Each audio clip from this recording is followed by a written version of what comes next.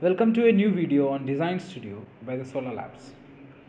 Today we will learn about panels, the different functions and features. So let's begin. Select the roof on which you have already drawn. Then on the right hand side select Fill Face button. It will automatically place panels. The right hand side is divided into three sections: Summary, Action and Properties. It is also known as the SAP section. Summary will have infos like Subarray, number of panels, size of the system, panel make, solar access value, etc. Then comes the Actions panel. The first option is delete. I'll show you. You always have the option of undo in case you commit any mistake. To open the SAP section again, click on one panel, Subarray. The next option in Actions menu is Add Table. You can manually add tables to your preference. The next option is Optimize. You can optimize your system in three different ways. There is a slider provided. On scrolling that, it will remove the non-efficient panels first and in that order. The other ways is by mentioning the system size or the solar access threshold value.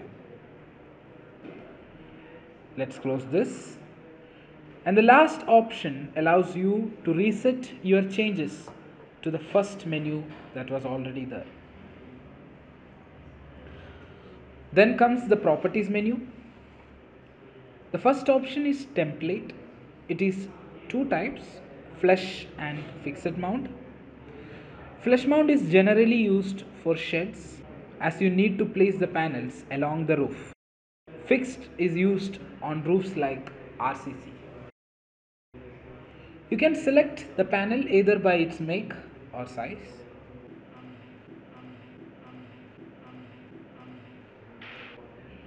The small eye next to each panel will give you all the information that you need regarding that particular panel.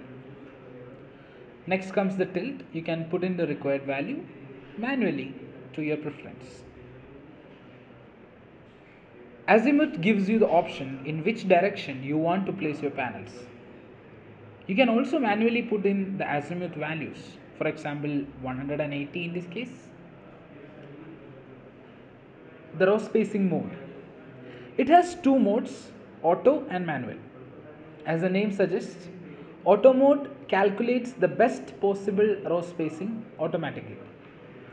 But if you wish to change it manually, then it is possible. Like this, you can add in the value that is required. Then comes the table spacing. Let's zoom in, and here as you can see it is 0.025. I'll change that to, for example, 0.5, and if you hit update it will do that exactly. Let's put back to the value as it is before. After that comes table properties.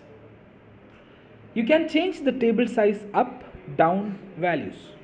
Like for instance, let me change it to a 2x1 model, hit update, or a 2x2 model. Let me also change the table spacing a bit so that you will be able to view it better. Like this.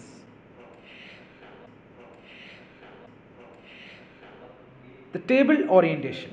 It is of two types, landscape and portrait. As you can see, it changes like this. You can change the mount height as your need. The next option is module spacing. It can be up, down or wide. Let me show you how it works. Change the value to your preference and it is seen here. So that was our SAP section. Now let's see other functions as well. Let's see now the single table properties. Select the panel, table. Now we can see the summary, action and properties of that specific table. Also you can see here the solar axis value is 0. So I'll show you how to check the solar axis value for each table. Click on the panel, Subarray, optimize, close it.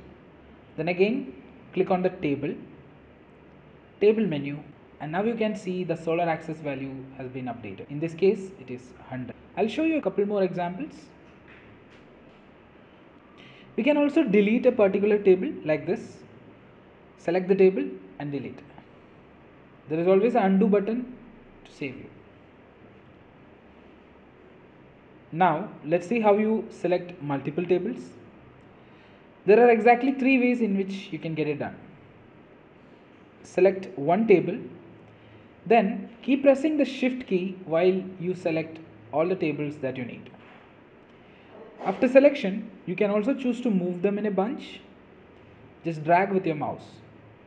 The second way is to select it normally by just left click on your mouse and drag all the selection required. You can move them as well. The third way is selecting the Lasso tool. The Lasso tool is available in the sidebar. The shortcut for the same is letter L on your keyboard. And like you draw the polygon, select the area where you want your panels to be selected. Enclose them in the selection, and every panel in that selected area will be selected automatically. You can move them as well. Now let's go ahead and find out other panel functions. For that, go to the top left corner, select the panels menu. The first option is auto panel placement. Here you can customize your field segment properties to your preference. So let's go ahead and do that. You can select your panel by its make or size. You can change the values for table spacing, tilt, azimuth and solar axis cutoff values. The next option is table types. By clicking this button, you can customize your tables. And after changing all the values, hit confirm. And as you can see, that table is now created. Hit confirm. The next step is to select the roof on which you want to auto place panels. After that, click on the complete action button on the top bar. As you can see, all the possible orientations are seen on the bottom of your screen. Select the preferred one and then choose the complete action button on the top. The next options in panels menu is add subarray. The shortcut is S. Select or enclose the area in which you want to place panels. Join the corners needed, or you can select using the complete action. Change the subarray properties on the right and your panel is placed. The next is panel delete mode. As the name suggests, it will delete the panels. Select the panel or panels that you wish to delete and just select the complete action on the top to finish. Add table mode is the final option on the panels menu.